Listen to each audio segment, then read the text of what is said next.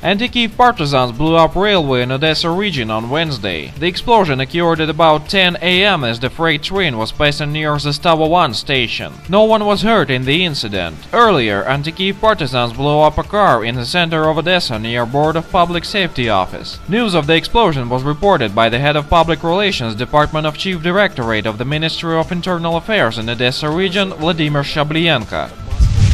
Intensification of NATO activities at Russian borders causes concern at the Russian Defense Ministry, Deputy Defense Minister Anatoly Antonov told reporters on Wednesday. Under the slogan of Russian threat, NATO is building its military potential in the Baltic states, Poland, Bulgaria and Romania, the Deputy Defense Minister noted. He noted that the number of tanks was on the rise in Europe and activity of Alliance's aviation, which is now based in the Estonian city of Emeri, grew sharply. We remember the number of flights by NATO tactical aircraft at Russian borders more than doubled this year, exceeding 3,000 flights.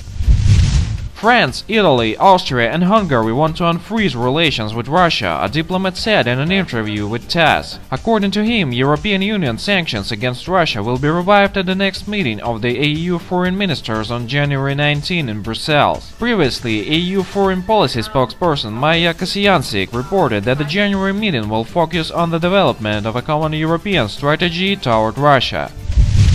Germany is on its highest level of terror alert since the 1970s, say security authorities in a report seen by Bild. It states that both lone perpetrators and self-sufficient small groups might be behind future attacks. We must assume that attacks of varying size and intensity are possible at any time in the Federal Republic of Germany, says a confidential report by the country's security authorities seen by Bild. According to the report, Berlin continues to be in focus of Islamist terrorist movements. The involvement of Germany on the ongoing fight against Islamist terrorism had motivated such extremist groups.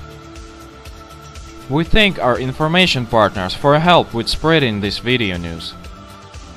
Subscribe to our channel to receive up-to-date information on the situation in Ukraine and current geopolitical events in Europe.